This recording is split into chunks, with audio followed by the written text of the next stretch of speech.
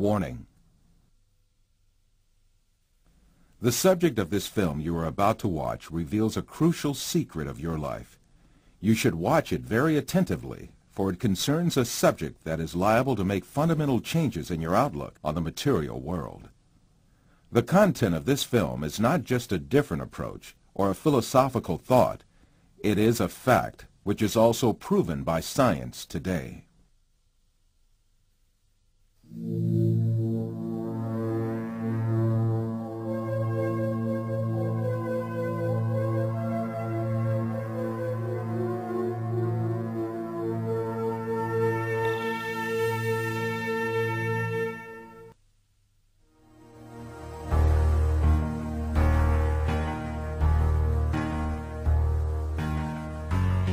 Man is conditioned right from the beginning of his life that the world he lives in has an absolute material reality.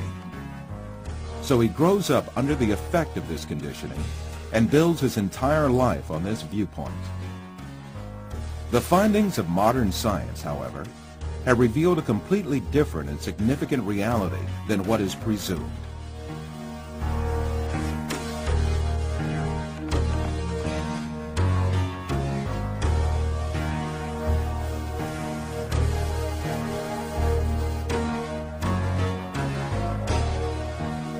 All the information that we have about the external world is conveyed to us by our five senses.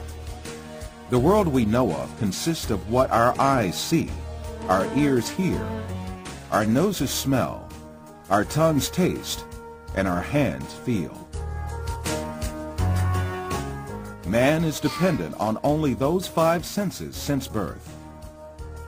That is why he knows the external world only the way it is presented by these senses. Yet, scientific research carried out on our senses has revealed very different facts about what we call external world. And these facts have brought to light a very important secret about matter, which makes up the external world.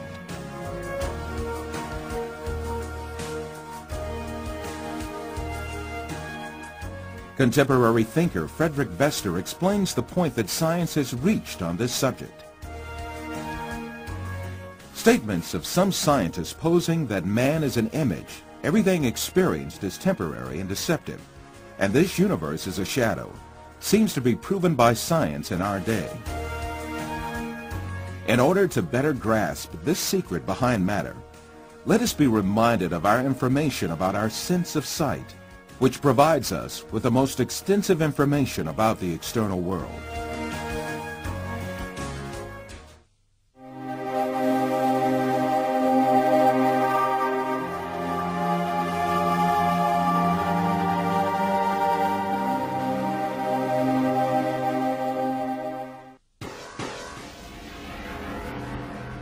The act of seeing is realized progressively.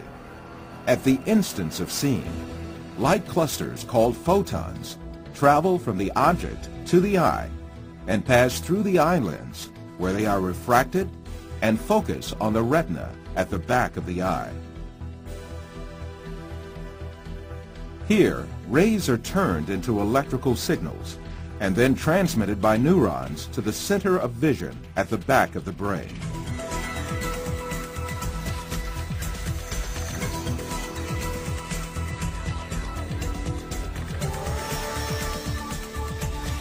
The act of seeing actually takes place in this center in the brain.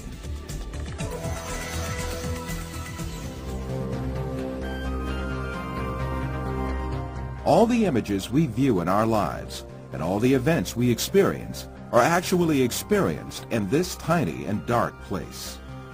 Both the film you are now watching and the boundless landscape you see when you gaze at the horizon actually fit into this place of a few cubic centimeters.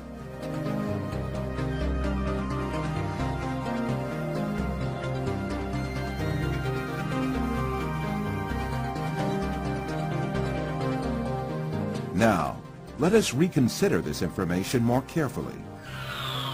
When we say we see, we actually see the effect the rays reaching our eyes form in our brain by being converted into electric signals.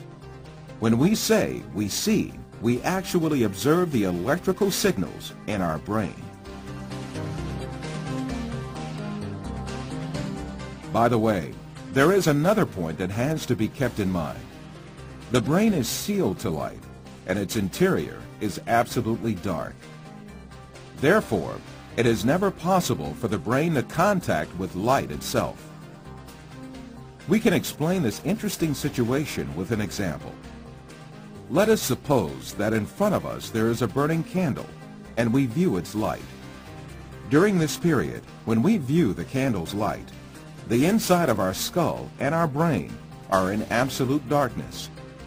The light of the candle never illuminates our brain and our center of vision. However, we watch a colorful and bright world inside our dark brain.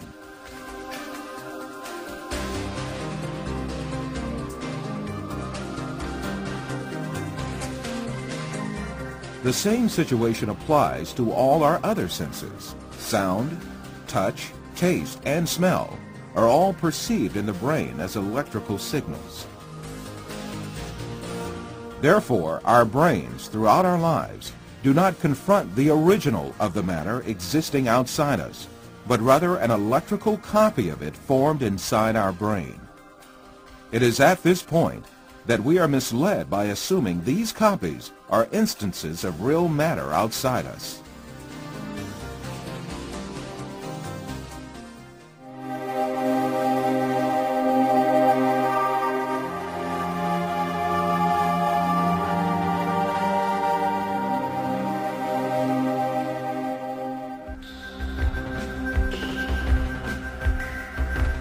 These physical facts make us come to an indisputable conclusion. Everything we see, touch, hear, and perceive is matter. The world, or the universe, is only electrical signals in our brain.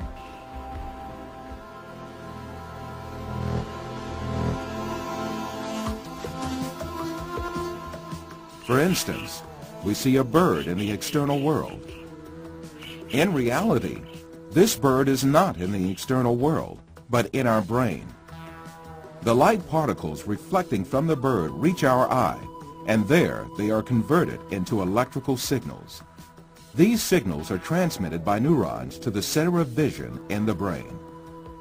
The bird we see is in fact the electric signals in our brain. If the sight nerves traveling to the brain were disconnected, the image of the bird would suddenly disappear.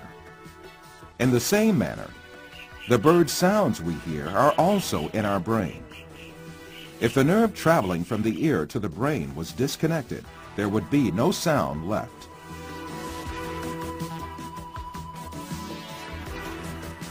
Put simply, the bird, the shape of which we see, and the sound of which we hear, is nothing but the brain's interpretation of electrical signals.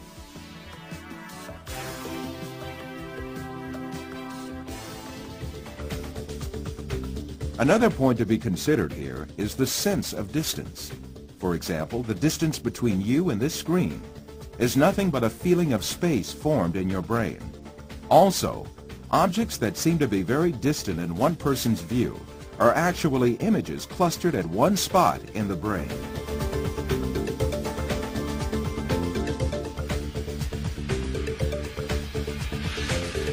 For instance, someone who watches the stars in the sky assumes that they are millions of light years away from him.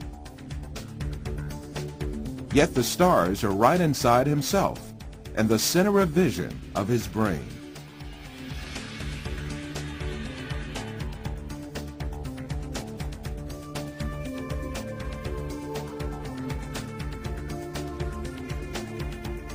While you watch this film, you are in truth not inside the room you assume yourself to be in. On the contrary, the room is inside you. Your seeing your body makes you think that you are inside of it. However, you must remember that your body, too, is an image formed inside your brain. So far, we have been speaking repeatedly of an external world and a world of perceptions formed in our brain, the latter of which is what we see. However, Since we can never actually reach the external world, how can we be sure that such a world really exists? Definitely we cannot. The only reality we cope with is the world of perceptions we live within our minds.